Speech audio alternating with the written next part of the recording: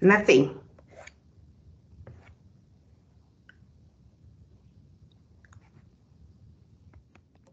No comments, no question, no query. Are you guys all happy?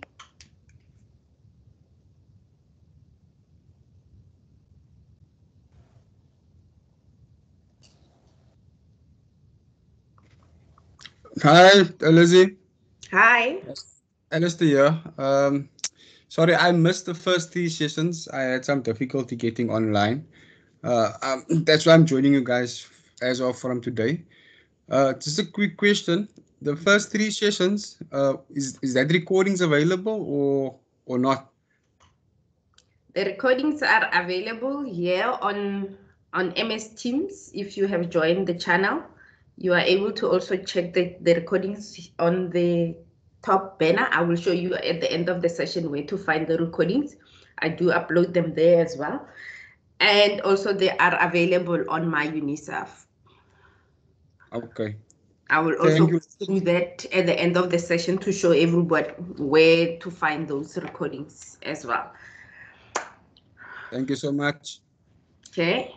So if there are no questions or no queries or comments other than the one that Hendrik posted online, he's happy. So I'm assuming that everybody is also happy. So we can continue with today's session. So let's first quickly recap on what we did on Wednesday. We looked at central tendency, the measures of central tendency, the measures of variation, and the shape or distribution of your data. And we also looked at the quartiles and how we identify the 5-number summary and construct a box plot. Okay. So we said the mean is the most commonly used measure of central location. It is the average. It is affected by the outlier, and if we calculate the mean of a sample, we use X bar because it is a sample statistic. We always use the normal letters, like the normal known letters like X with a bar on top. That gives us the sample mean. And it's the sum of all observation divided by how many there are. And also we can calculate the mean for the population, which we use the population parameter mu for all the population parameters. And the sign is always represented by the Greek letters. So for the population mean, we use the mu. And it's also the sum of all values divided by how many they are. We also looked at the median, and we said the median is your middle value. You have to sort your data, order your data from the lowest value to your highest value, and the middle value from your sorted values is your median. Sometimes when you have even numbers, like the count, when it's 10 values that they gave you, or the data values, there are 10 of them from the sample of 10, then it is an even value. So therefore it means your median position will be in the middle of two values. What you do is you take the average of those two values and divide them by 2. So you add the two values and divide by 2. That is taking the average of the two values. And to find the middle value, we first use the position, and we know that that position formula is n plus 1 divided by 2. And the median is not affected by extreme values or outliers. We also looked at the mode, and we said the mode is the value that appears more than the other values, and we said the mode, with the mode, there can be no mode because the numbers, like there are 1, 1, 1, 1, 1, they appear the same way. Or we can have a bimodal where we have two modes, two numbers repeating more than the other numbers. Or we can have one mode where there is only one number that is repeating more than the other numbers. Or we can have a multi-mode or multimodal data set where there are multiple values, more than two values, which are multiple values that have or that are repeating more than the other values. Then we also looked at the distribution of the data. Please make sure that you always mute yourselves. So we looked at the distribution of the data where we said if the mean is less than the median, then your data is left skewed or it is negatively skewed because the tail of your data is to the left. And we said it is symmetric when the mean and the mean and the median are equal, then the data set is symmetric. We said it is right skewed or left skewed, right skewed or positively skewed when the median is less than the mean, because the tail also is to the right. The measures of variation, we said there are the range, the variance, standard deviation, and the coefficient of variation. And we said the measures of variation tells us the spread or the dispersion of, or gives the dispersion of your data around the mean, or the variability of your data around the mean. And we said the range is your largest value minus your lowest value. And we also looked at the standard deviation and the variance. We said the variance is your sum square deviation of your values from the mean. And we looked at the formulas for the sample variance, which is the statistic. We use S squared, and is the sum of your observation minus the mean squared divided by n minus 1. And for the population variance, we use sigma squared, which is your sum of your observation minus the mean squared divided by n. And you should notice the difference between the two formula. One has n minus 1 and the other one just n. Then we also looked at the standard deviation, and we said the standard deviation is the square root of your variance. And it shows you the variation of your data around the mean. And we said, because it is the square root of your variance, therefore the standard deviation for the sample statistic, it's represented by S, and for the population statistics, it will be represented by the sigma. The other thing we looked at was the coefficient of variation. Remember, we said we represent the coefficient of variation as a percentage. So your standard deviation as a percentage of your mean. And we use the coefficient of variation to compare the variability of two data sets. Then we looked at the quartiles. We said the quartiles divide your data into 4 groups, but you need to order your data like we did with the median. You need to sort your data from highest to lowest, and in that way you will be able to identify where 25% of the data falls with 25% of the data are less, they fall within quartile 1, half of the data that are less than or they are above quartile 2, and 75% tile will represent by 75% of the data will be less than quartile 3, and only 25% will be greater than quartile 3.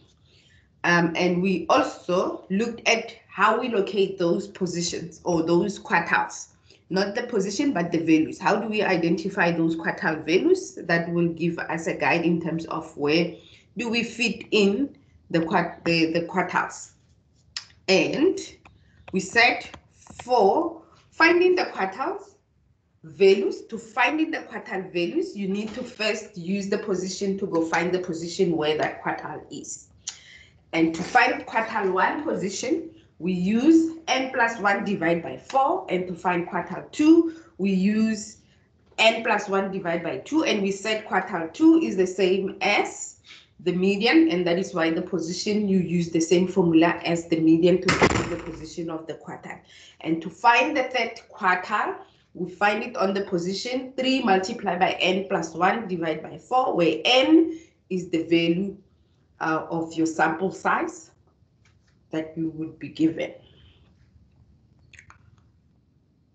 And then we also said we need to be mindful of the rules when we're looking at the position of the quartile by looking at the answer you get from the position. If the position of the quartile is a whole number, like 3, 4, 5, 6, 7, then the value that is located at that position will be your quartile. If it is a fractional, so your position answer is in a fractional, which is 0.5, then you're going to take the average of the two values and divide, or taking the average of the two values, meaning you adding the two values that where the position is located, you average the two values, or by adding the two values and dividing them by 2. And if it's a non-fractional half, which is 0.25 is the answer that you get, or 0.75. So when it's 0.25, we're going to estimate to say it is closer to the lowest end. So if it was 2.25, therefore it means we're going to say the position is at position 2 when we go look for the value on the table. But the position will still be 2.25. But we're going to locate the quartile value at position 2. When it's 2.75, we're going to locate the position closer to 3. So we're going to locate the position at 3, but your position of that quartile will be at position 2.75. And then we use the estimate to get to 3. And that's how you will locate your quartiles. And we also looked at, when we do the quartiles, there is what we call the interquartile range. And your interquartile range is your quartile value 1, the difference between quartile 1 and quartile 2. So it's your range of your highest quartile minus your lowest quartile. So it's quartile 3 minus quartile 1, which will give you the spread or the range of your data set. And we also looked at the 5 number summaries, which are maximum value, the minimum value, which is the smallest value, quartile 1, quartile 2, quartile 3, and quartile, and the maximum value. And we also said from when you have the value of your quartile 3 and the value of quartile 1, you are able to calculate interquartile range. Not the position, but the actual value. You can calculate the interquartile range. And the 5 number summary makes up the box whisker or the box plot graph. Then lastly, what we looked at was to look at the distribution or the shape of your data based on the quartiles. And we said it can be left skewed when your quartile 1 minus the smallest value is bigger than your largest value minus your quartile 3, then the data is left skewed. If your quartile 1 minus the smallest value is the same as your largest value minus quartile 3, then it is symmetric. If you're right, it's right skewed if quartile 1 minus the smallest value is less than your largest value minus quartile 3. So you need to know all these things that we discussed now in order for us to do the activities just now. So let's start with the activities. So we're going to start the session today looking at everything that we did on Wednesday. After we just did the recap, we're going to look at the activities and look at how we use our calculator, our scientific calculators, to calculate the mean, the standard deviation, and the variance. Okay. So, and welcome to those who just joined us. So, take out your calculators, and we're going to calculate that data set. Consider a sample of 12 monthly sales of bicycles sold by a bicycle dealer, and the data is 10.65 up until 6.6. We're going to calculate the mean of this data set, the variance of this data set, the standard deviation of this data set, and we're going to calculate the coefficient of variation. So everybody has a different calculator, I'm going to assume. Some of you have the Sharp Business Financial Calculator, EL738, or the latest one. I don't know the number for the latest one, but it is a Sharp calculator. Some of you has a Casio calculator that you are using. I'm going to show you with those both. If you have an HP calculator, unfortunately, I do not have the steps of an HP calculator. So can I get an indication of who has an HP calculator? Okay, so there is nobody with an HP calculator. So I'm going to assume that the majority of you have a Sharp calculator. Okay, so, or they have a Casio calculator. So you either have a Casio or you have a Sharp calculator. It doesn't matter what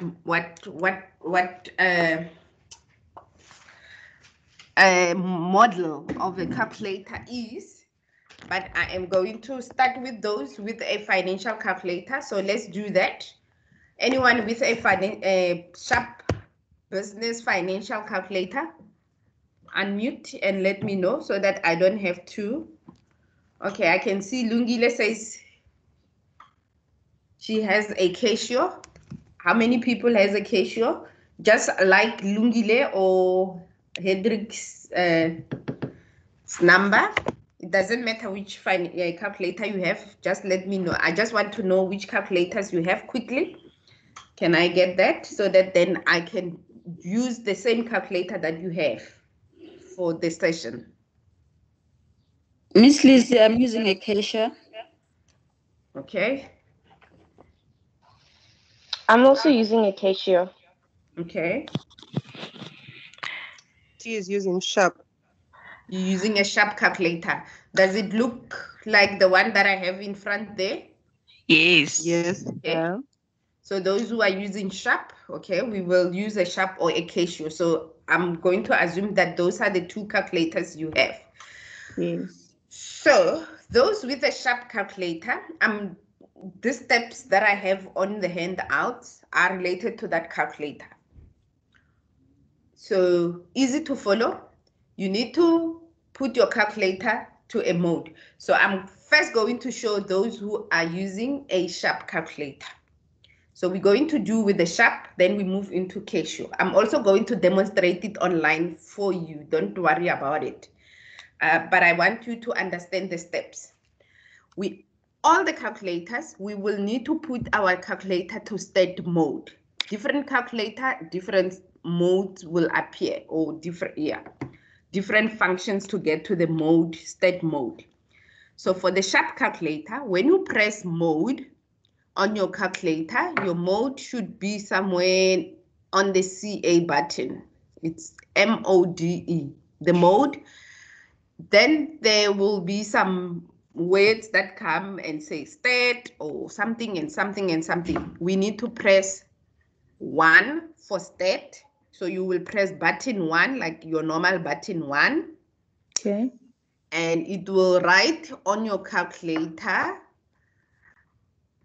SD, VAR, reg, and all sorts. We're going to use the SD for descriptive statistics. SD represent descriptive stats, VAR represent, reg will represent the regression mode and all that. We will do those later on. But for now, you're going to press 0 for SD, and your calculator will say STA1610 in front on the screen. And then it means your calculator is ready to capture the data. If you see where I am on there with my mouse, let me get a pen to highlight. So there are a couple of things that you need to know about your calculator as well. Right here next to on top of the close bracket, there is an M plus. That is the button we're going to use to capture the data. So you're going to put 10 and then you press that M plus, not the plus sign, but that M plus. We start with the 10. Yes, you start with the 10. So we're going to enter all of them. So we first start with 10 and then you press the M plus, like I said there, and your data, your calculator will say data set 1. Then you move to the next one, 6, and then press M plus, and your data set should say data set 2, and so forth and so forth. You continue until you get to 6, and it should say data set 12 when you are done. I'm gonna stop right there because I want to demonstrate it online. So sorry. Don't worry, don't panic. Must you continue entering the values? You can continue entering the value. If you make a mistake, if you made a mistake when capturing your data, you can clear your data by pressing second function, which is the orange button, and the mode button. It will clear the data that you already stored on your calculator. And then you need to start again, 10 M plus, 6 M plus, until you get to the end. So let me open a sharp calculator. Sorry, you said to clear, we must press second.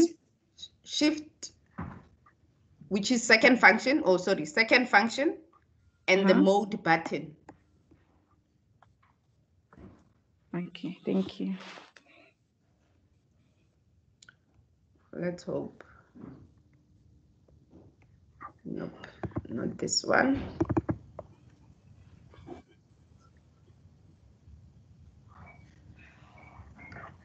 Also not this one.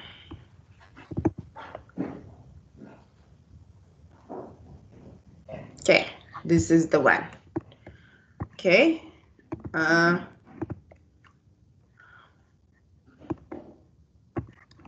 I am going to close this site. Let me minimize my screen so that we have the data, and I must have my calculator. Okay, so if you look at this calculator, you will see that it looks almost exactly the same as your calculator that you have, even though because this is an emulator, it might not be the replica of what you're seeing in front of you.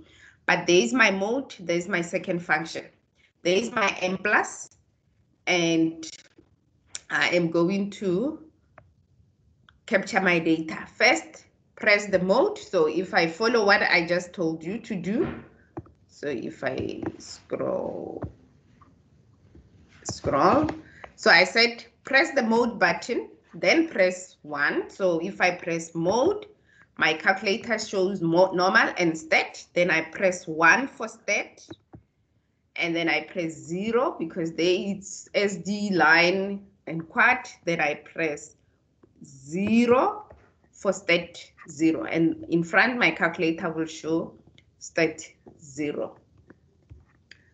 And then I need to capture the data. So capturing the data, I'm gonna start with 10.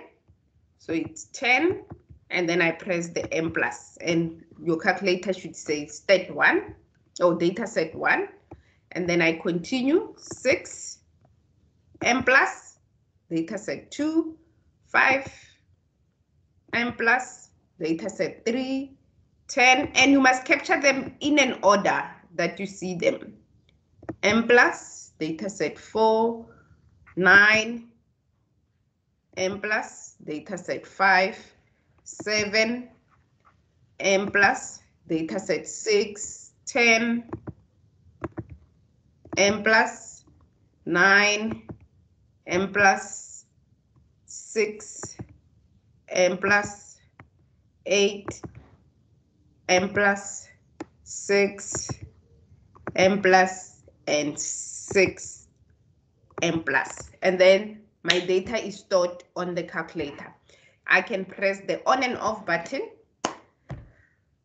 And once I'm done, then I'm ready to calculate any of these measures that I see here that I need to calculate, the mean, the variance, and the standard deviation. Now, how do you calculate that? On your calculator, you will notice that you've got on the buttons, on the number button, you have letters on top that are written in green or blue, whatever the color that is.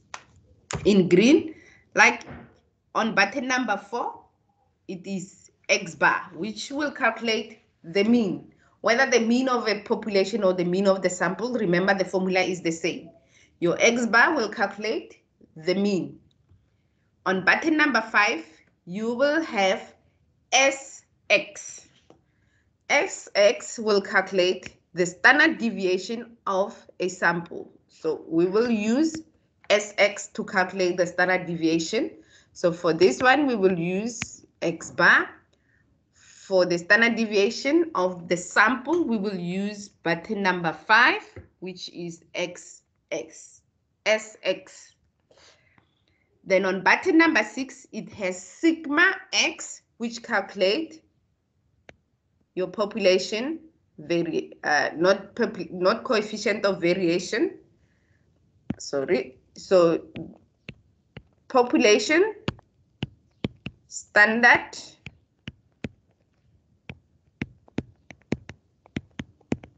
deviation, we will use button number 6, which is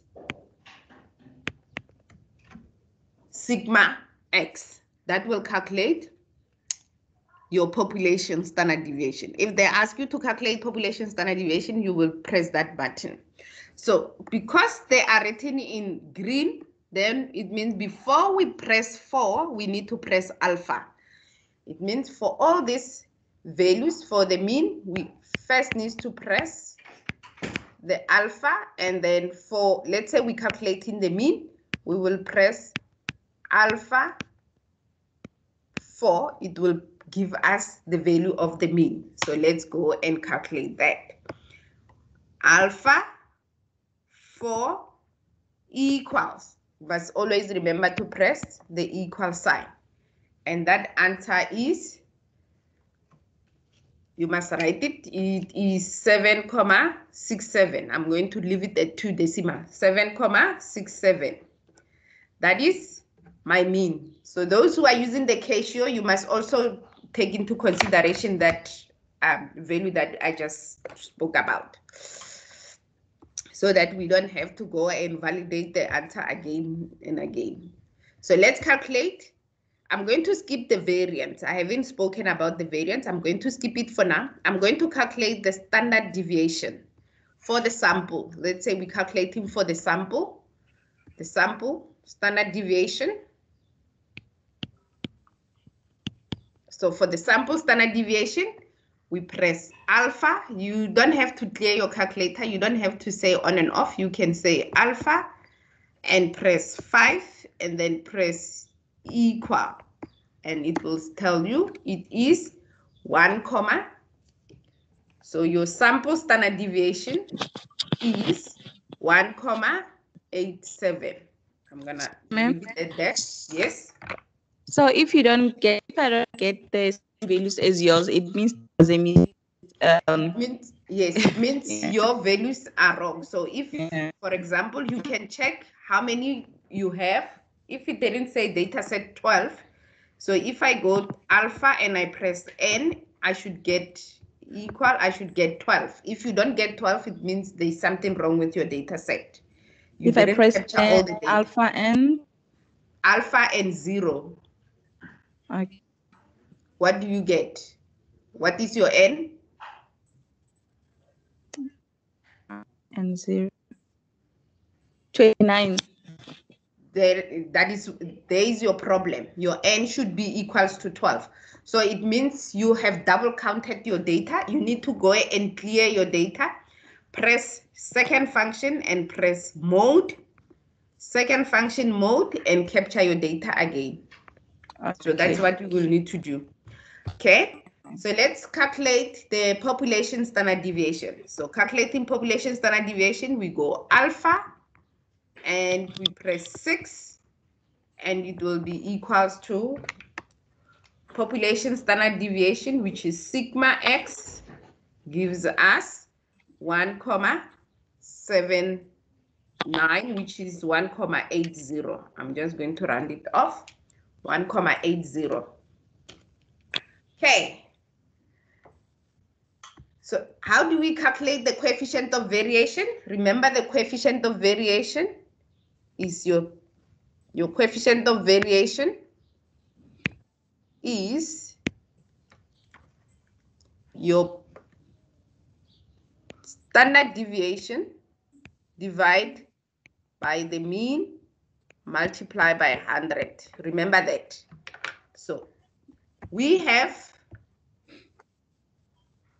our standard deviation, which is Sx. So we're going to say alpha Sx divided by alpha 4 equals, multiply the answer by 100 equals, and that gives us our coefficient of variation, gives us 24.45.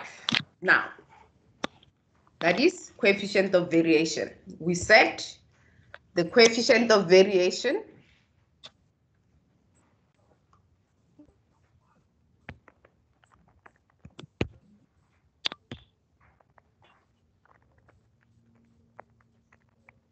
it is your alpha button 5, alpha 5 divided by alpha 4 equals, multiply by 100. That's what we did to get to the coefficient of variation. Now let's calculate the variance. Since on your calculator you do not have a variance as a button that you can calculate, but we know that, what do we know? We know that our variance, if we calculating the variance of a sample, so let's say this is our samples x squared, the variance will be the square root, oh sorry, not the square root, the variance, we said the variance is the square root, the standard deviation is the square root of the variance. Therefore, if we have the standard deviation and we want to calculate the variance, therefore we need to square our standard deviation. So we have our standard deviation. In order to calculate the variance, then it means we need to just square the variance, the standard deviation. To calculate the variance, we just need to square the standard deviation. And how do we square the standard deviation? We square the standard deviation by pressing the x squared button. On your calculator, your x squared is just there. Next to the square root, there is an x squared. So we first need to calculate the standard deviation. So standard deviation, alpha 5 give us the standard deviation, and if I press x squared, as you can see there, it's sx squared, which will give me, if I press equal, it gives me my variance, which is my s squared of 3.52. 3.52. And that is how you calculate the values. So any question, those who are using the sharp, are you happy?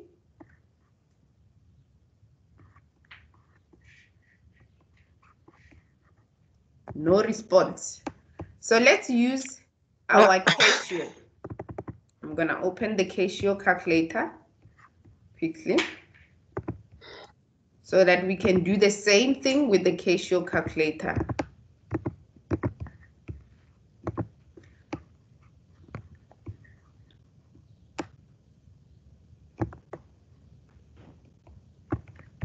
Okay, with the Casio calculator, let me remove this for now. so that I can have space for the Casios. So with the Casio calculator, your calculator does not have everything on there. So some of you, your calculator has the stat conversion and stat something. I hope your calculators look like this. If your calculator does not look like this, let me know. But there should be stat on button number 1. Some calculator has sum, I think it's sum and var on button number 1 and button number 2. And I hope your calculator, all of you, has that fraction button and it looks like this. The stat is on button number 1. So for your calculator, we also need to put our calculator to stat mode. You need to press the mode button, and we have 1 for stat. So you're going to press, oh sorry, we have 2 for stat. Depending, you must look at your calculator where your sorry, because I'm sharing my whole screen. Things like that will always happen because I didn't close all my applications. Okay, so you must look at your calculator, what it says, you press the number corresponding to where stat is. So on this one, my stat is on 2, so I'm going to press button number 2. Then I get this other menu, which has 1 and 1 minus var. I'm going to use the 1 minus var, which will give me the descriptive statistics.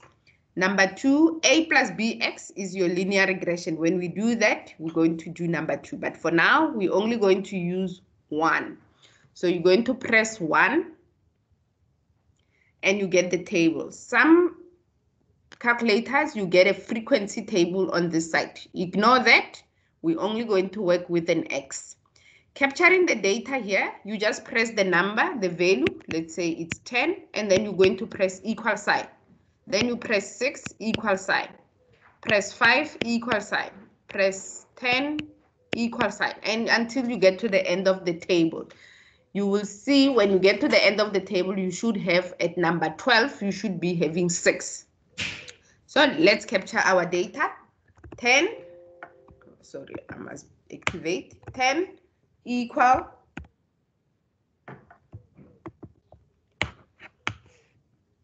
6 equal 5 equal, I'm not going to say that again, 10 equal, I'm just going to capture the values as they are.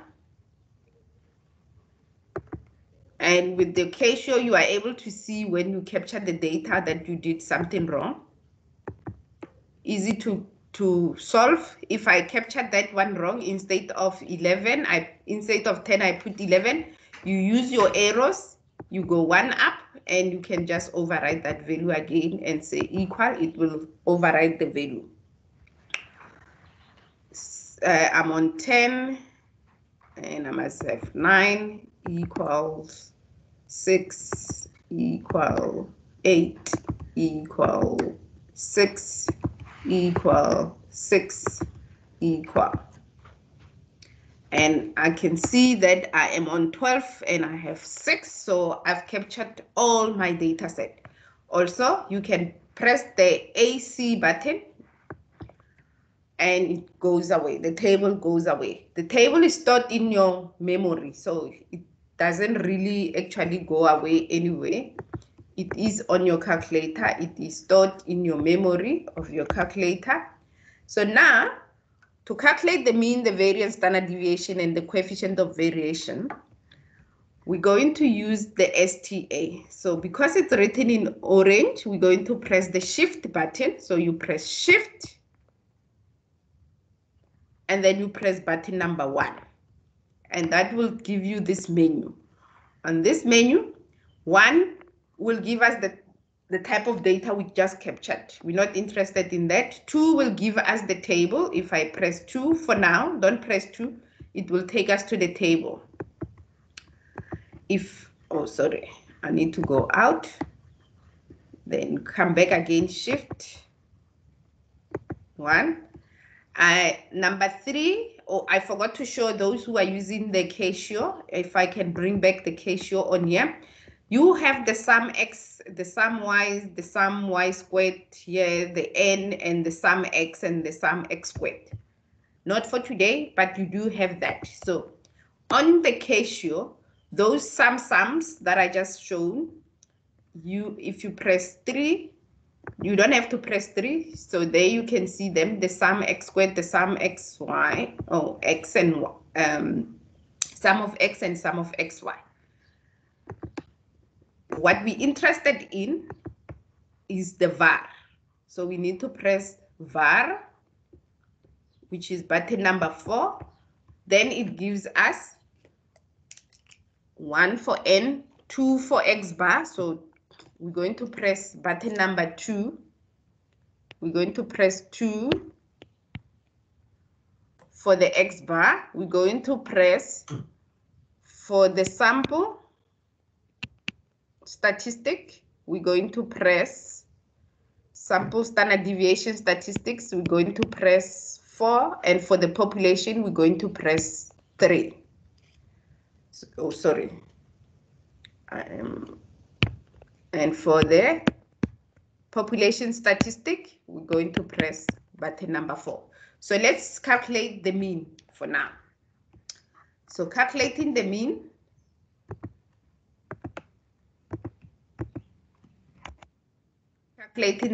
we just press 2 and you press equal sign.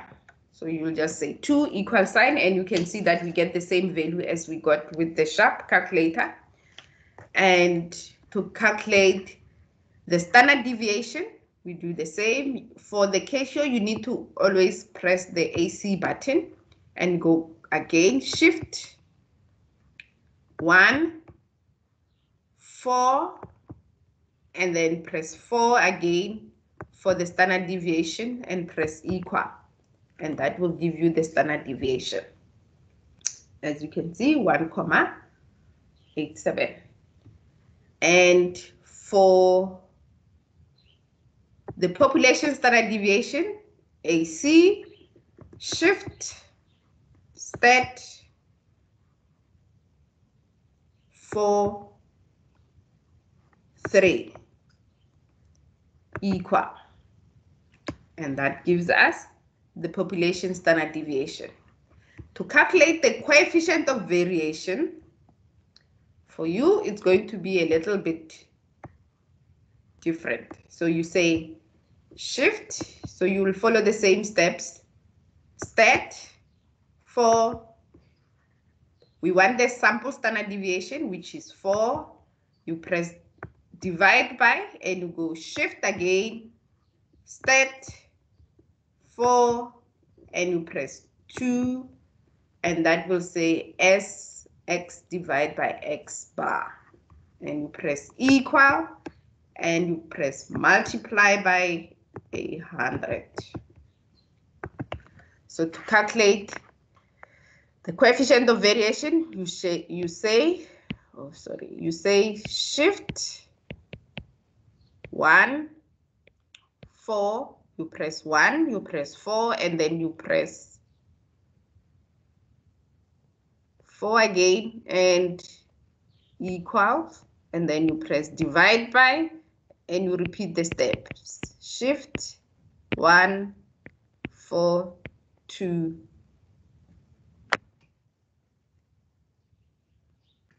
Oh, actually, you don't press equal. You say shift 4, 4. So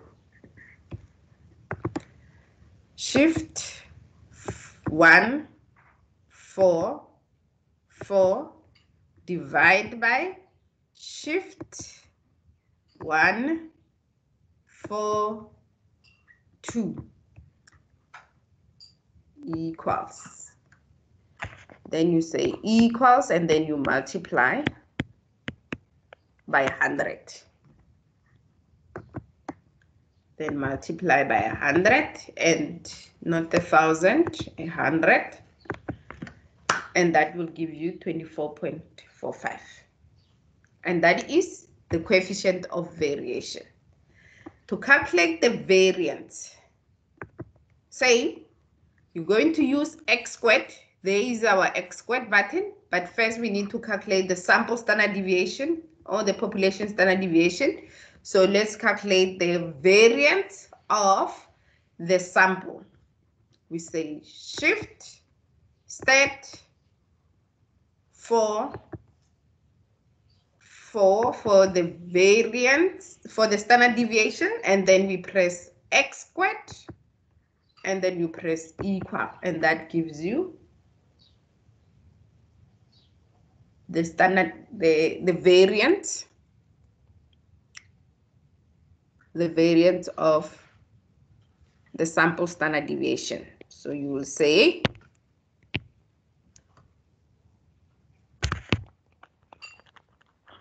the steps you follow for the variance: shift 1 4 4 X squared button equals.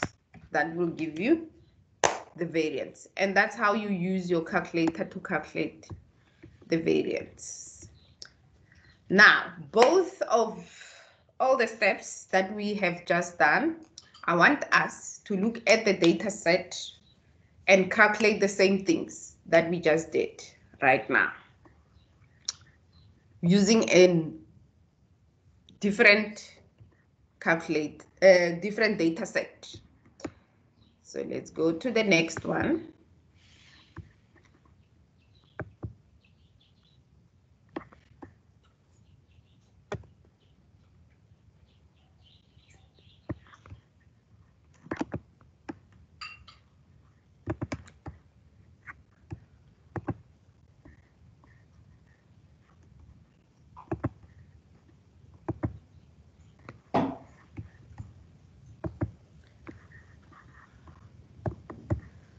Make this bigger.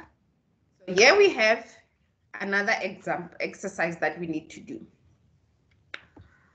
So I'm going to use both of the calculators to calculate this. This will take us long to capture. You can ignore the number at the top is just a count to show us that there are 50 values in this calculation, in this calculator, or in this data set that we have.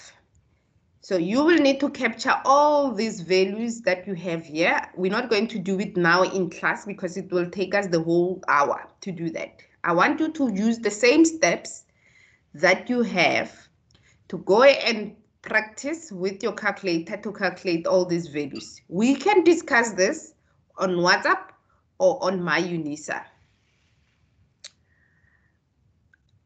today or tomorrow or the other days. Yes. Can I assume for the question that to clear the data, you just go shift and clear on number 9 and then it will go off? Pardon? To clear the data, do we go shift and number 9? So yes, so to clear your data from this, you say shift, you will press 9, and it will say clear all, so which is 3, and it says press equal for yes, because yes, we want to clear everything, and press AC or reset all by pressing AC, and there we go. So if I press shift and I press stat, it should not work because I've cleared my data. It's no longer in stat mode. So with the sharp, to clear this information, you press second function and you press CA. It clears your calculator. If I say alpha 4 equal, I shouldn't get any value because I've cleared my calculator. You always have to clear your calculator before you do the next calculations. So you can do this at your own time. You can calculate the mean, the median, the mode of the data set that you have, the standard deviation, the sample variance, the population variance, the coefficient of variation. And we can discuss the answers. You can post your answers on WhatsApp during the course of the week, and during this weekend and the course of the week before Wednesday. Because on Wednesday, we're not going to discuss this again. We continue, we're doing probabilities on Wednesday. So you have time between now and then to do this and discuss on WhatsApp or on my Unisa. Okay, so let's continue with the activities.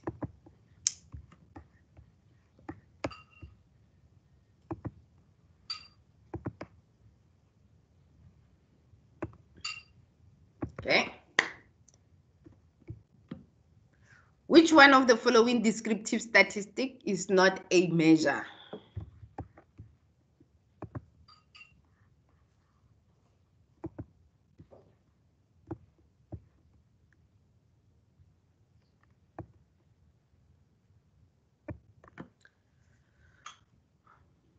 The range?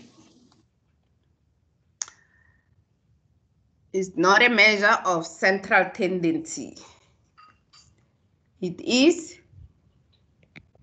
the range, because the range is a measure of variation. Which of the following statement is correct?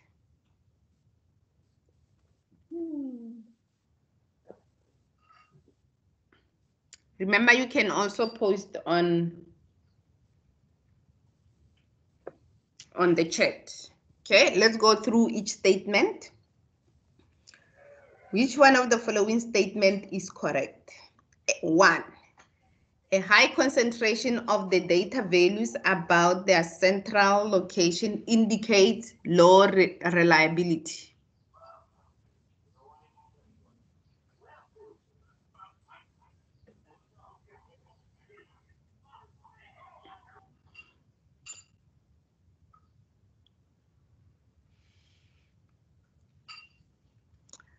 Remember when we were doing the coefficient of variation? We had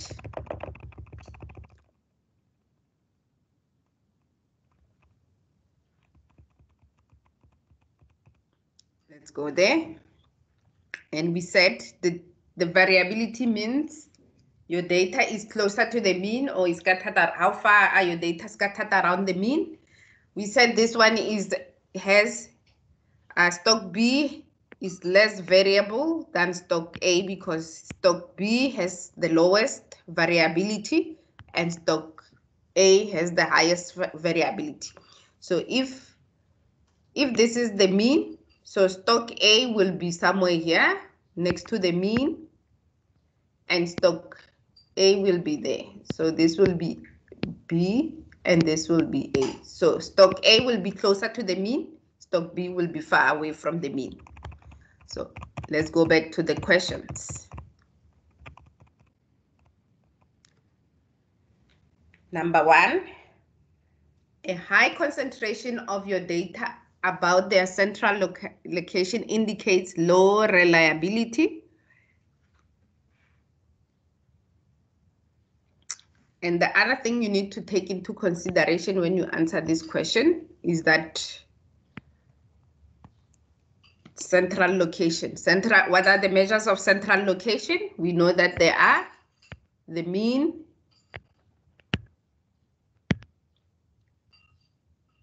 the mode, and the median. Reliability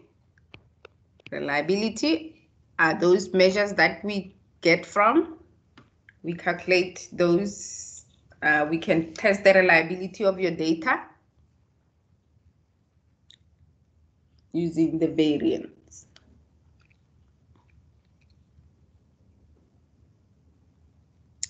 We're looking for the statement that is correct. So that's number 1 and number 2 correct? Are they correct?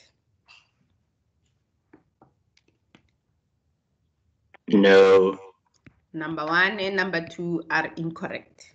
Number 3, the measures that are commonly used to describe the data dispersions are the range, the variance, the standard deviation, the coefficient of variation. Dispersion,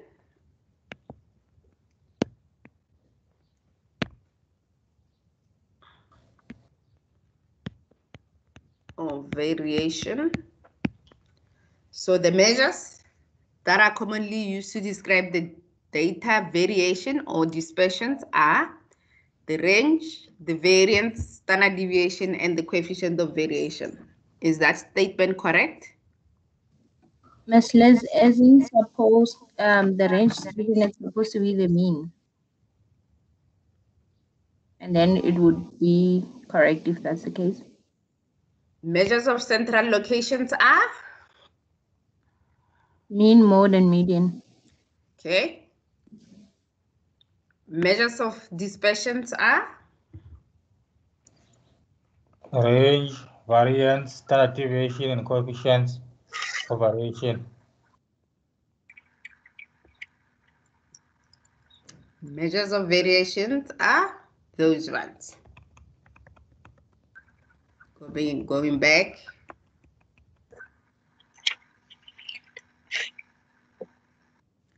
So is statement 3 correct? Yes. Statement 3 is the answer that we are looking for. The range is the difference between the lowest and the highest. That is correct because range is highest value minus the lowest value. Difference means highest minus the lowest. The symbol sigma is used to define the sample standard deviation. No. No, that stands for population. It's used for population standard deviation. Yeah. This one is also correct. So I'm assuming they made a mistake somewhere here. Yeah. Because number 4 as well, it is correct. Lizzie? Yes. Maybe regarding number 4, normally we say the highest value minus the lowest. Maybe they put it purposely, they started with the lowest so that it can be correct. I'm not too sure. But it doesn't really matter because it says it's the difference between the lowest and the highest. Yeah. Okay, nice. Okay. Difference means subtracting. Okay, okay. And I think this comes from one of the past exam paper. Leaves more to wonder. Okay. The distribution of the following data. This is the data that you have. Is this data symmetric, skewed, binomial, or Poisson? What do you need to do? Order the data from lowest to highest. The first thing you need to do is calculate the mean of this data, because if I look at those 3 answers that I have, for now you can ignore the 2 because at this point we haven't touched those. So you can ignore those 3. So it's either 1 or 2 or 3. So you need to calculate the mean of this data set. You need to calculate the median of this data set. If the mean is less than the median, we say it is negatively skewed. If the median is less than the mean, we say it is positively skewed. Symmetric. The data set mean will be equals to the median, and that will say it is symmetric. So first, calculate the mean. Sum of all the values, divide by how many there are. There are 1, 2, 3, 4, 5 values. 2.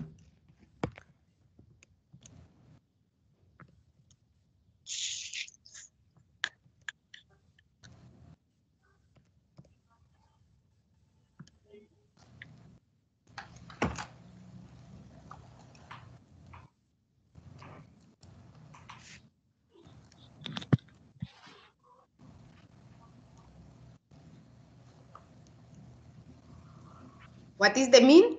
The sum of all of them, divide by how many there are. The mean is 2. 2. if you order the data, so it will be 0, 2, 2, 2, and 4. The middle value, what is your median? It's 2. The median is 2. So the answer for the question? It's 1. Number 1. Number 1. Will be number 1. Yes. The data set is symmetric. The mode is also 2. Okay. And if they would have asked about the mode, the number that appears more than the other numbers will be equals to 2. Yeah. Yes, you are right. Okay. Given the symbols A, B, C, and D, those are the symbol. The population, oh, I'm not going to say that. Mu, S, X bar, and sigma. Identify the symbol that represent a parameter as a measure of a population. It's A. A is A a parameter? Yes. And what does it represent? The The population mean. population. This is the mean, population mean, it's a parameter. What is B? Sample mean.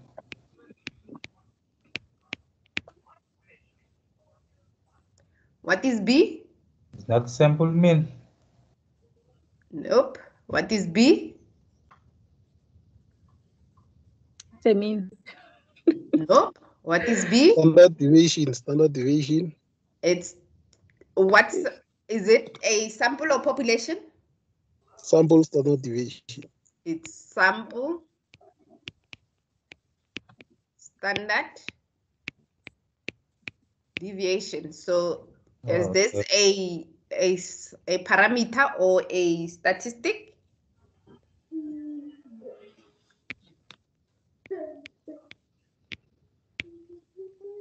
This is what we call a Statistics.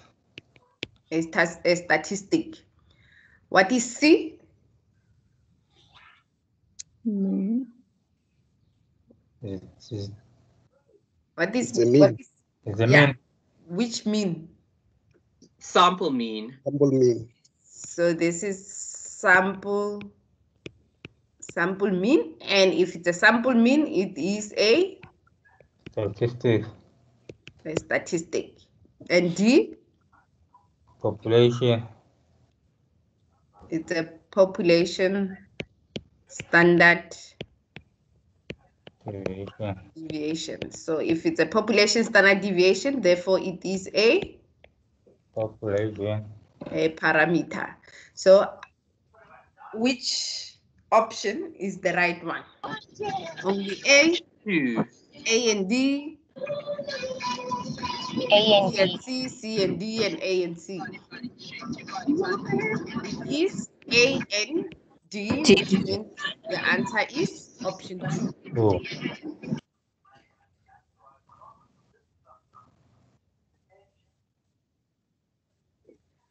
When we did describing the table, especially numerical data in terms of tables and charts, and we spoke about a stem and leaf plot, and I said when we deal with descriptive statistics, we will look at how the questions are posed when they give you a stem and leaf plot. Now here we have a stem and leaf diagram for days to maturity data. And we need to find out which one of the following statement is incorrect. So number 1 is asking the range. Let's calculate the range. What is the range? Your highest minus lowest. What is your highest value of this data set? It's 86. 6. It's 86 minus your lowest 86. value? 86. 86.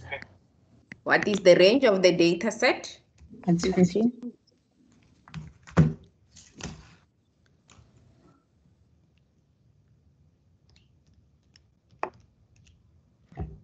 It's 50. The range is 50. That's 0. 50. Eh? What is the largest fifth number It's 80. So we start counting from the last one and we go 1, 2, 3, 4, 5. And that is our largest fifth number should be 80. There are 32 numbers here. Quickly count them. Are they 32?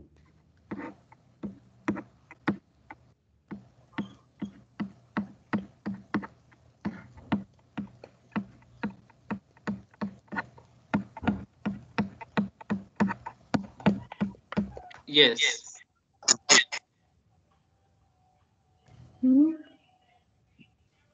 I got 33. I got 33. 33. 33.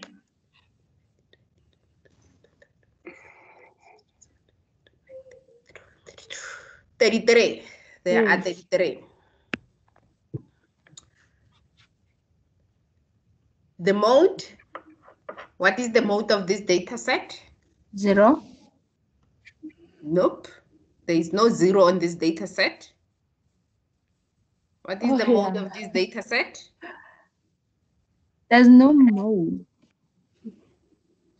What is the mode of this data set? 70. 70. 70. It's 70 because 70 appears 1, 2, 3. The others are just 1, 2, this 1, 2, 1, 2. 51 is 51, 51, 55, 55. The only number that appears more than the other number is 70. The Miss median Liz, of this data set, yes? can I just ask on that? If 70 would have been twice, would have this stem and leaf been a multi mode? What is that? Yes. So Okay. let's say this was 1 as well. If I convert that to 1, there are numbers that appears more than the others, which is 51 in this instance, 55, 70, and 71 because I converted that to 1. So that would have been your mode, Yeah. which is multimodal. Thank you. Okay. So let's find the median. Remember, because we've got so many values, 33, so let's use n plus 1 divided by 2. 33 plus 1 divided by 2 gives us 34 divided by 2, which is 34 divided by 2 gives us 17. So we can just count from, you can count from the beginning or you can count from the back and get to 17. 1, 2, 3, 4, 5, 6, 7, 8, 9, 10, 11, 12, 13, 14, 15, 16, 64. 17. Therefore, that is the correct answer. The median is 64.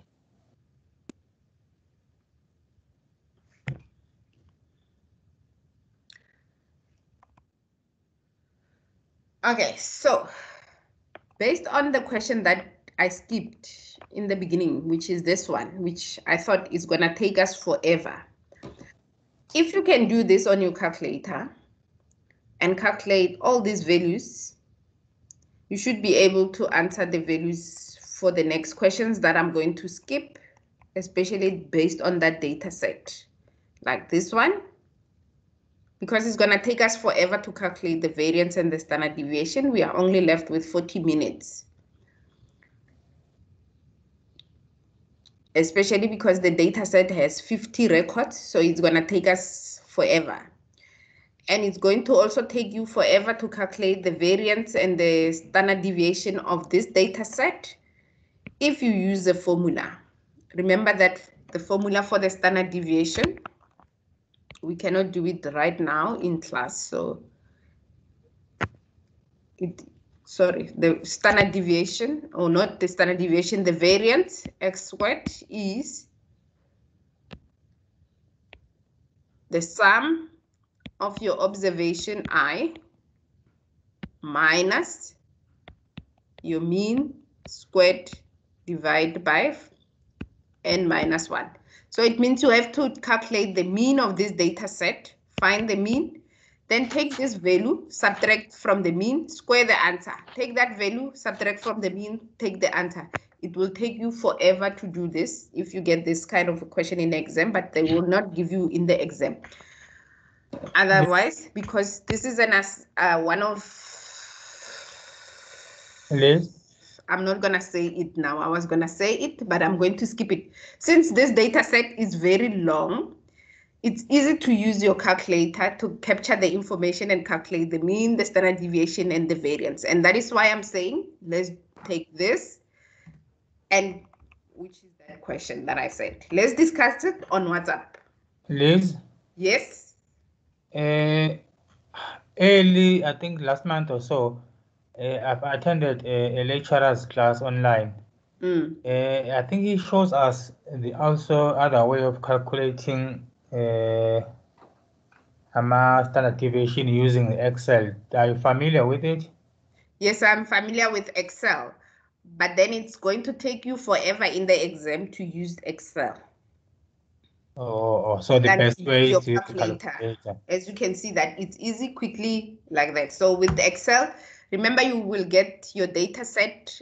Sometimes you will get it as a picture and you still have to type it down. Type it down. So here you type it once on your calculator and you know you're done with it. And usually one question after the other, they follow each other and you are able to do all your exercise. So use your calculators, follow the steps that we did. But when we do some of the calculations now, you will see how we do them again on the calculator because the data set will be small. But I want you to take this as a practice exercise because there is a purpose why I'm doing it that way as well. And it will look familiar when you're doing your assignment as well. So that at least I would have helped you with something in your life other than just explaining some concepts. Okay, so once you have done that activity that I just showed you earlier, you should be able to come here and answer this question, exercise 6. So exercise 6 is also one of your exercise that you will do on your own at your own spare time and discuss the answer on WhatsApp. Okay, so let's do this one because the data set is very small. So I'll start with the sharp calculators. I'll capture the data. The problem with this kind of a calculator, it always pops up. So let's start with the other one. I will use the sharp later on. Let's start with the Casio. So since my calculator is reset, I must go to mode 1. Oh, not 1. Mode state 2. Mode state 2, 1. So Casio, you press mode and then you press 2 and then press 1, 4, 1 minus var. So we press 1 and then we capture the data. So we'll say 159 equals 170 equals up until we capture 256 equal. So let's go. 1, 5. So those who with the sharp calculator, you can also go on and calculate. 159 equals 170 equals 172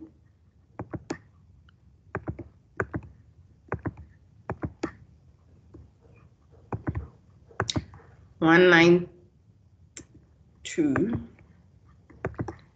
193 199 201 201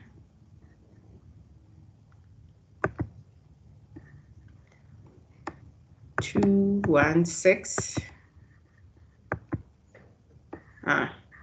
Captured it wrong. 216. 217. 230. 235.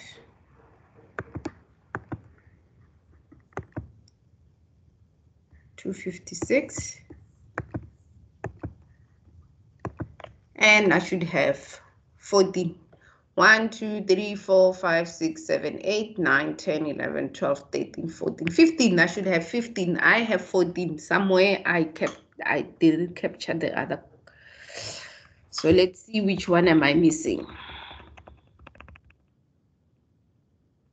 If I go up to the beginning, 159, 170, 172, 173, 192, 193, 199, 201, 201, 201, 201.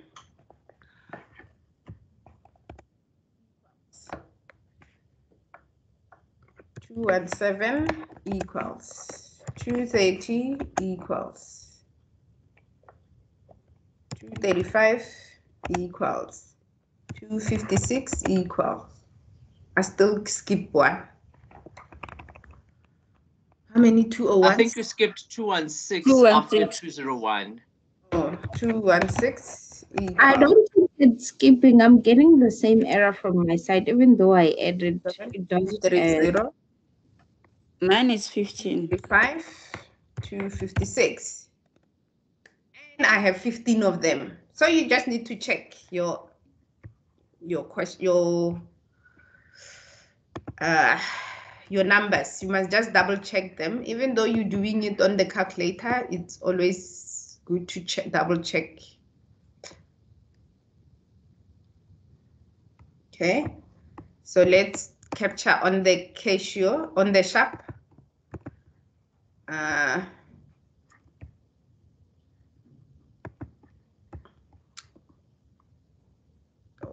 I need to put my calculator to state mode. Mode 1, 0. And the first one was 159. 159, not 0, 9. 159 M plus.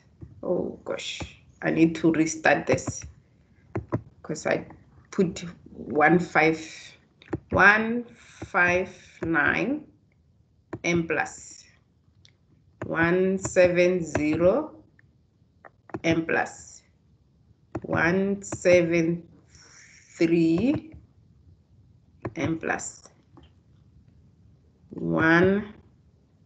I skip 172. 172 M plus 192. So with the Casio, it's with the Sharp calculator, it is going to be very difficult to see which values you captured right and which one you didn't. So you will have to repeat the step twice if you're not sure about what values you've captured. I'm on 5. So 1, 2, 3, 4, 5. So I must do 193.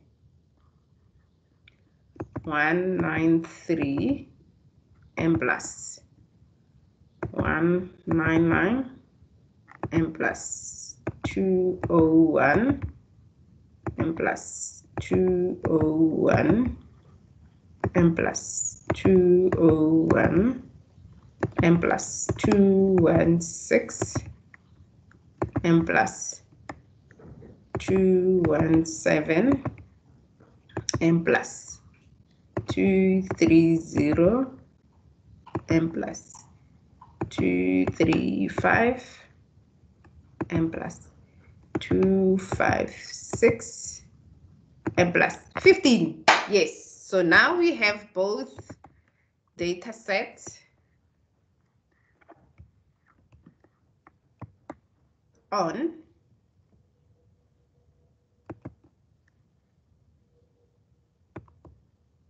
So so we can calculate and see. Okay, so now let's answer the question. We didn't even have to do all the things that I just said you must do, because if I looked at the question, it would have been much easier to do. So the first one says the number of observations. They want to know how many if we count them. You can calculate how many there are because you already know how many there are. It's 15 of them. So that should be correct. Otherwise, if you are already done with calculating, you can just go alpha and then go n and say equal. It will give you the number of how many there are. On the Casio, you will do the same as well. Sorry.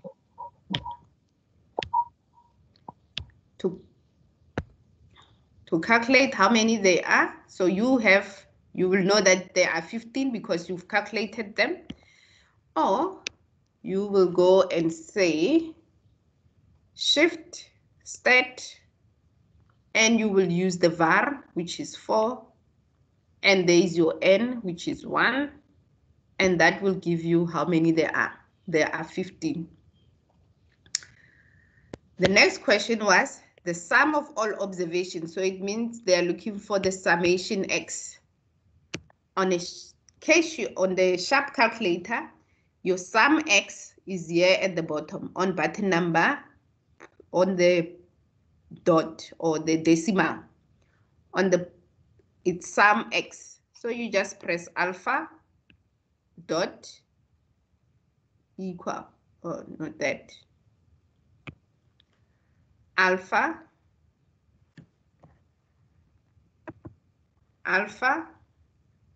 dot, what's up?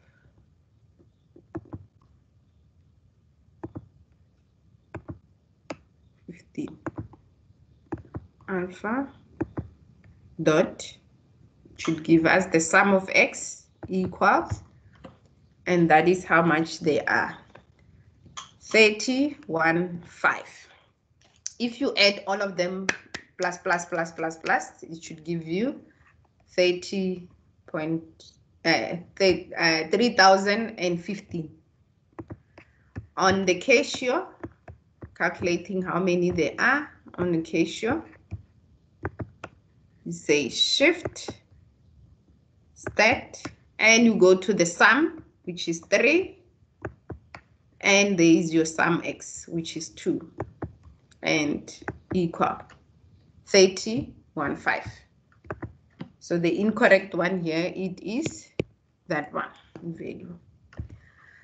What is the range? Highest minus lowest. So you will say the highest value here, the data is sorted in this instance.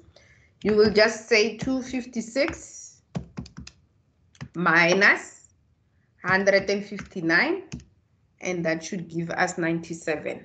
That would have been correct. The mean on your calculator, on the Casio, shift stat, we go to var again, which is 4. Our mean is 2. Press 2, and we press equal. The mean is 201.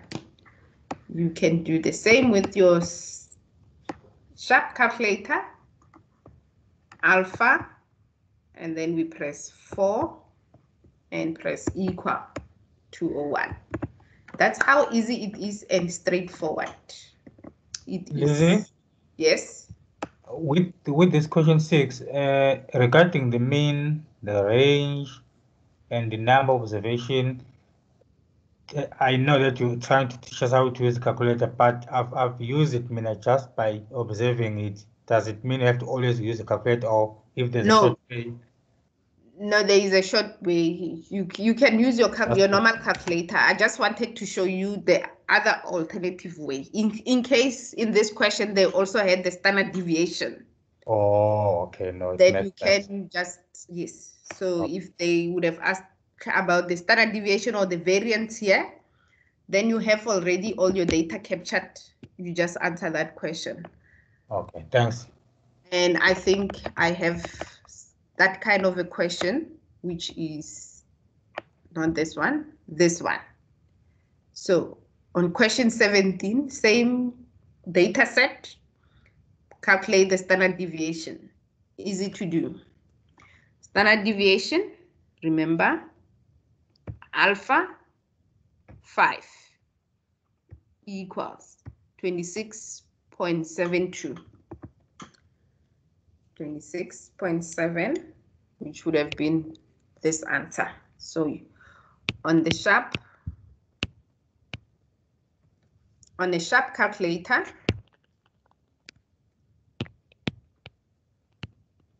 since you start your values, you say alpha, and then you press button number 5, and that will give you your answers. On a Casio calculator,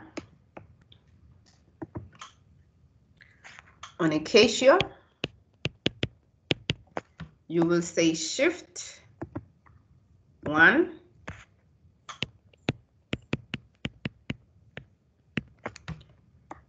and you will press 4, and you will press 4 again, and equal, and that will give you the same answer.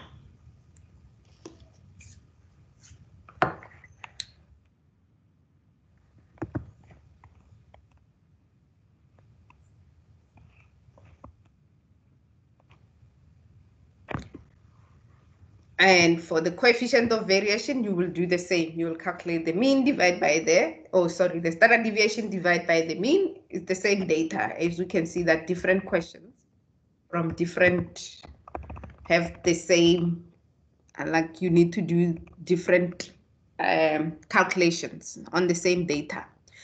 Okay, going back to where we were on question exercise number 6. We already answered 6 and 17 all in one.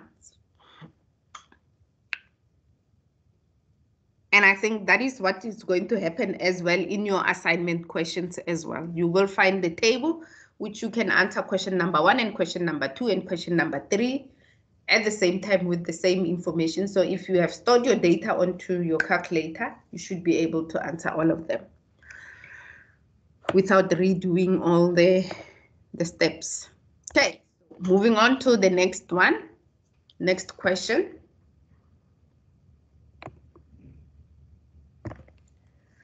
Which one of the following statement is correct with regards to coefficient of variation? Remember, coefficient of variation tells you the variability, the relative variability to the mean. It gives you the relative variability to the mean. It is always represented in percentages, and it is your standard deviation divided by your mean multiplied by 100. So based on that, which one of the following statement is correct? Is coefficient of variation measures of location or central tendency? Is that correct?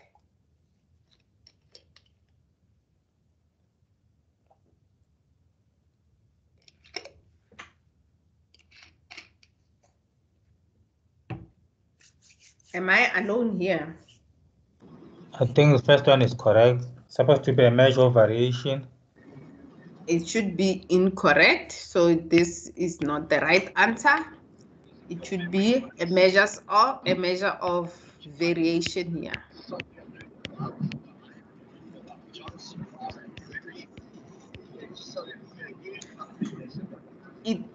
Coefficient of variation is the difference between the largest and the smallest value. So number 2 is also, I think, incorrect. That's to do with the range. Incorrect because this is range. Is defining what the range is. Yes. Number 3. Obviously, they have their perceptions of what South Africa is like when they've never been here and maybe the hype that they're here overseas. But when they come here, they're like, wow, man, this is such a... Of course it is. It's our own. And we are proudly South African. Okay, muted. Okay, is number 3 correct? Is coefficient of variation, is it the sample standard deviation squared? I think that one is also incorrect. This is incorrect. The sample standard deviation squared is not a coefficient of variation. Number 4 seems to be correct.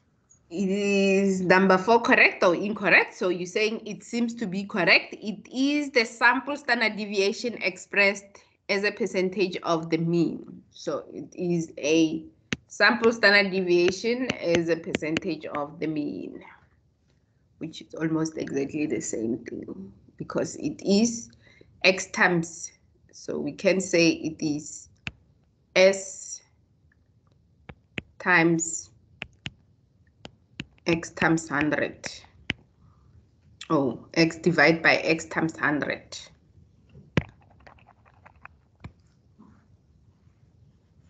You can just multiply x by 100. Okay. So this is correct. It is a mean squared. It is not.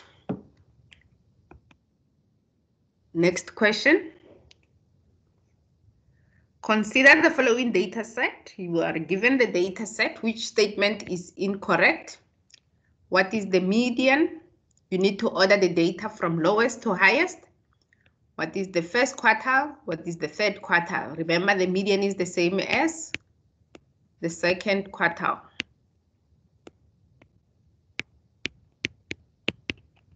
The median is the same as the second quartile. What is the mean? N is the distribution symmetric. So in terms of this distribution symmetric, use the answer for the mean and the median. Don't try and use the quartiles and all that, because then you're gonna have to do lots of calculation. What is my maximum minus my minimum, my quartile 3, and is it less or equal to my quartile, the difference between quartile and the small quartile 1 and the smallest one. So those are very confusing, but you can use the median and the mean to find out whether the thing is symmetrical. So order the data. I'm going to also order it from my side. 3, 4.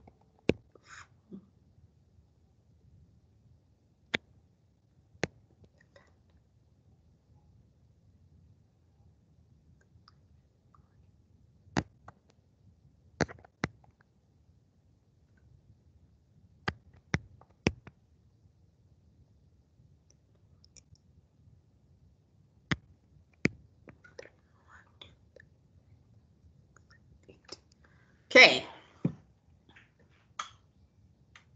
You had time.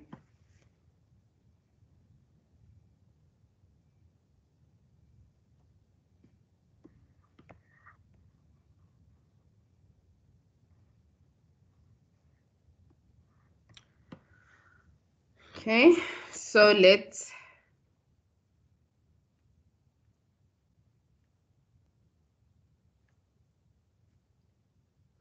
do this.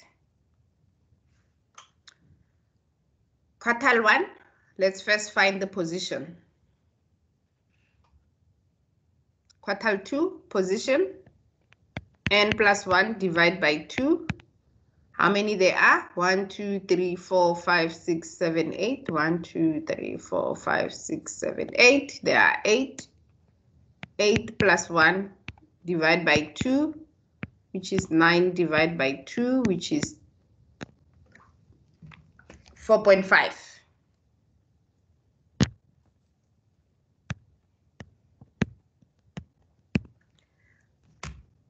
It's on the 4.5 position.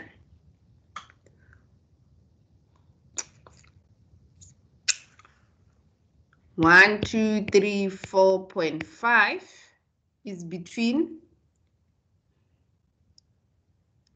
Are you guys here? Yes. Yes, we are here. It's between 7 and 9. 9, yes. Correct. So we're going to add 7 plus 9, divide by how many there are. It's equal to 8. It's equals to 8. So the median is correct. First quartile.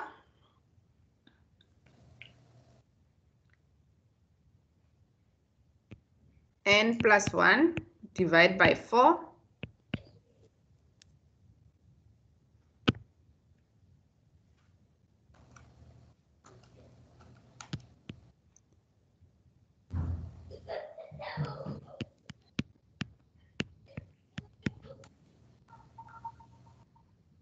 N plus 1 is 9 divided by 4.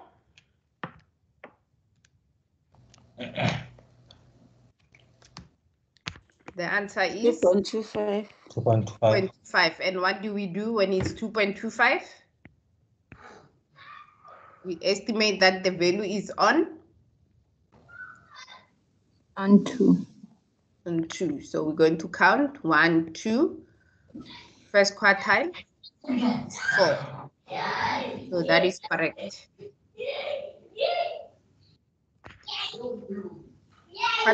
Third quartile, we find the position by 3 times n plus 1 divided by 4.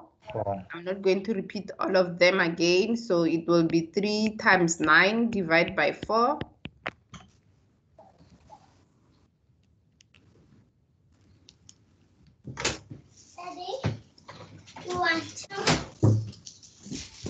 It's 6.75. Yes. The position. And we're going to estimate that quartile. It's 7. It's at position 7. 7. We count 1, 2, 3, 4, 5, 6, 7. It's on. Correct. Number 2, boy. That is correct. Calculate the mean of the data set. And all of them divide by how many they are.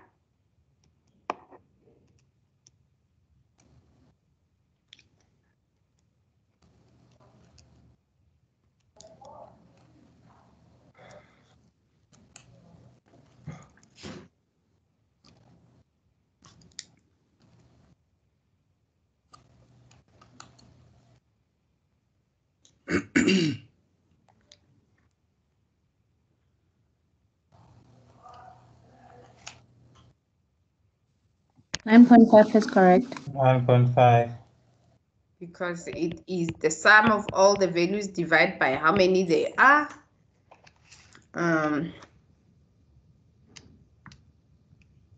Which is the sum of all of them is 76 divided by 8. You will get 9.5, which means that is correct. Is the mean and the median the same? No. The median is 8, the mean is 9.5, therefore the data is not symmetric, or the distribution is not symmetric.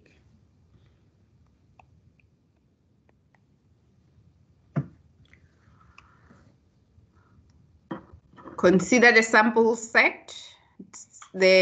Consider a simple data set of 1, 2, 3, 4, 5, and 6. Which one of the following statement is correct? You must pay attention when you answer the question. That says position, that says value, and that says value. Interquartile range, remember we find it by saying the value of Q3 minus the value of Q1. So position for quartile 1 is n plus 1 divided by 4.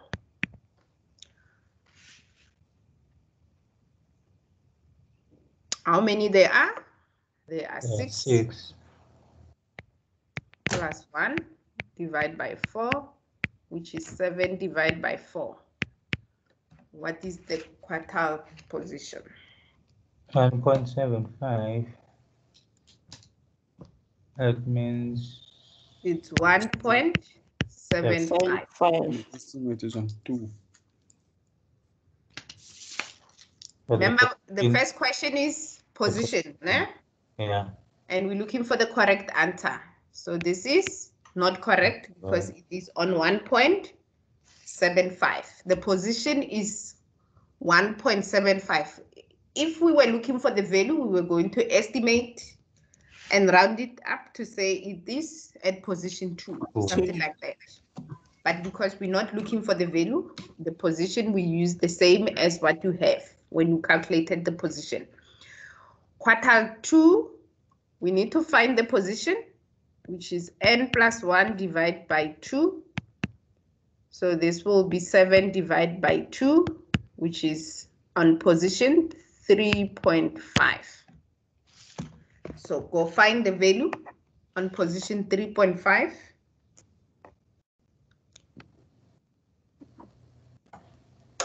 .5 is located between two values, ne? Yes. So the value will be 3 plus 4 divided by 3 plus 4 divided by 2, which gives us 3.5. 3.5. That should be the answer for quartile 2. So therefore, this is incorrect. Number 3, the median is 4. Remember, quartile 2 is the same as? Quartile 2 is the same as? The middle one. The middle value, which is the median. So if we find that the median or quartile 2 is 3.5, can the median be 3.5 of this data set as well? Yes. So the median is also 3.5, therefore this is incorrect. We need to go find the value of third quartile. So first we need to find the position. 3 times n plus 1 divided by 4. So which is 3 times 7 divided by 4.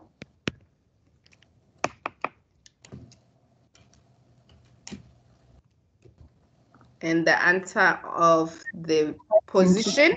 It's 5.25. 5.25. What is the value? The value will be located at position 5, which is 5. And this gives us 5.2, which is there. The value. So this answer should have been only 5. So we should get third quartile to be 5. So now we need to go back to the question that we answered in number 1. We were looking for the position there. Now we need to find the value because we need to substitute the value into the quartile range. So with Q3 will be equals to 5 and Q1, our position, we find it at 1,75, which means we're going to estimate it at, we find it at position 2. So that will be 5 minus 2, which gives us 3, which means the answer that we're looking for is option 5.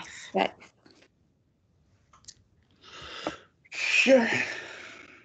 Let's look at the last example. Okay, so this is another question that you will need to answer with once you have done that activity. Oh, actually, you don't even have to do that activity. You can answer this question. It's easy. So we can do this question. So second quartile, same as what we did.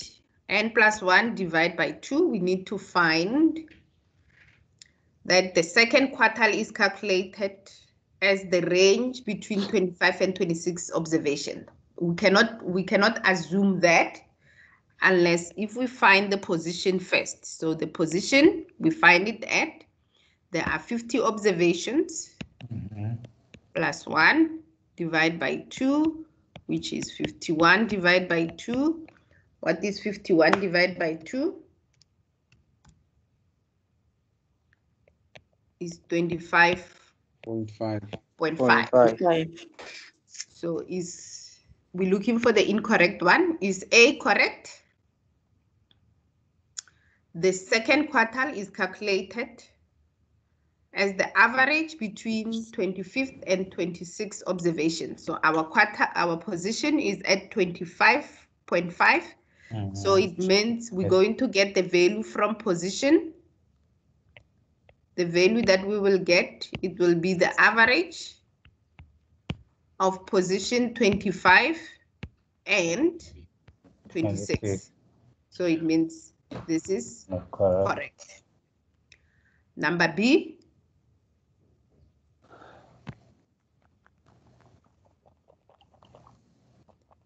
B says the position of the first quartile is 13. So you need to go calculate the position of the first quartile, which is n plus 1 divided by 4. So 50 plus 1 divided by 4, which is 51 divided by 4, which is equals to 12.75. Which is 12.775. So this should be 12.75. That is the position. So therefore it means that it is incorrect.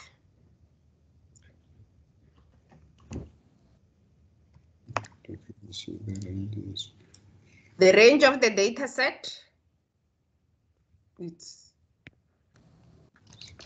your highest minus lowest. Your highest value is 20.2 minus your lowest value is 6.2. It's 14. 13.8. 14, which is 14. So that should be correct. 3n plus 1 divided by 4 equals 3 times. Okay. 15. Number D. 4. 3 The position of the third quartile is 38.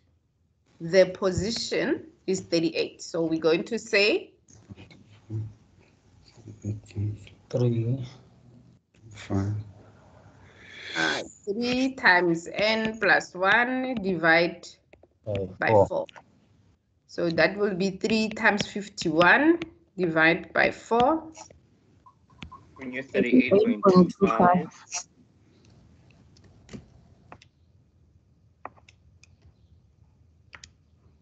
Making D incorrect. It is 38.25. The position is 38.25, which makes D also incorrect.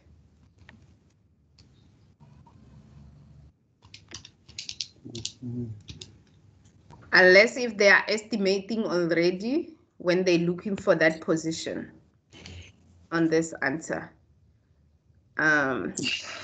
It should be the position that we will find the value will be 13 because it's 12.75 and this one is 38.25. It will be 38. Okay, so number E, the position of the second quartile is 12.5.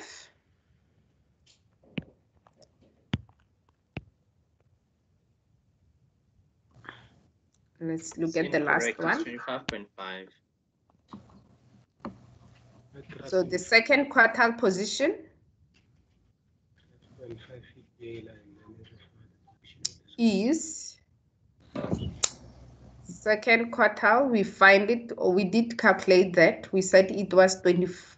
Oh, sorry. We said it is 51 divided by 2. 51 divided by 2, which was 25.5.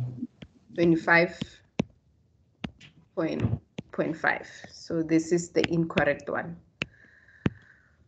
Okay, so it means on this options, the position they already estimated them or rounded them off to say this is 38 and that is 13, which makes E the incorrect answer.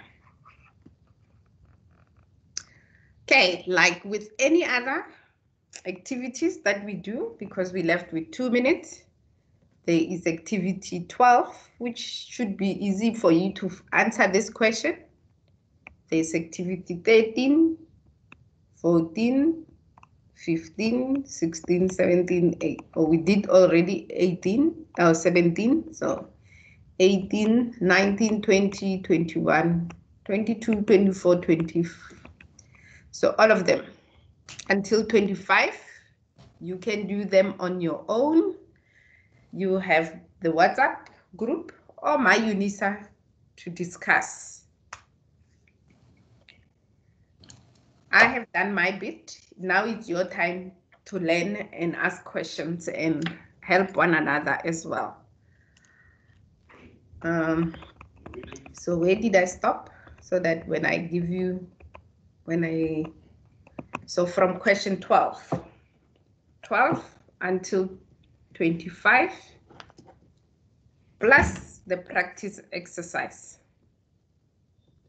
You can do them on WhatsApp.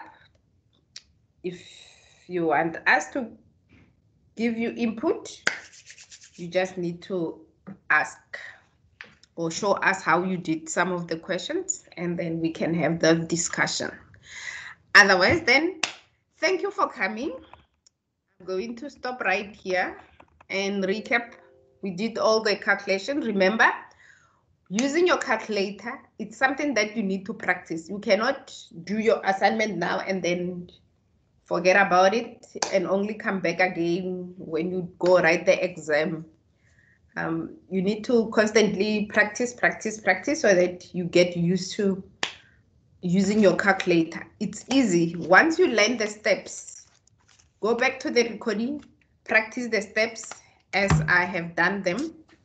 Once you've learned the steps, you will see that it will be easy to do. You can also even just every time you see a question with tables and they're asking about standard deviation, you will automatically just go in and start punching in and storing the data onto your calculator.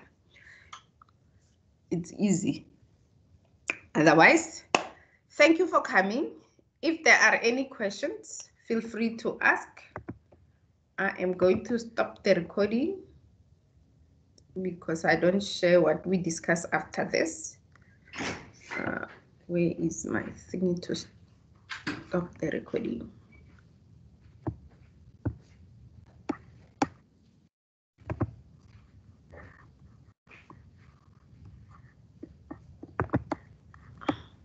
Any questions? Sorry, Lizzie. Just to make sure I'm at the right space. You said the recordings I can find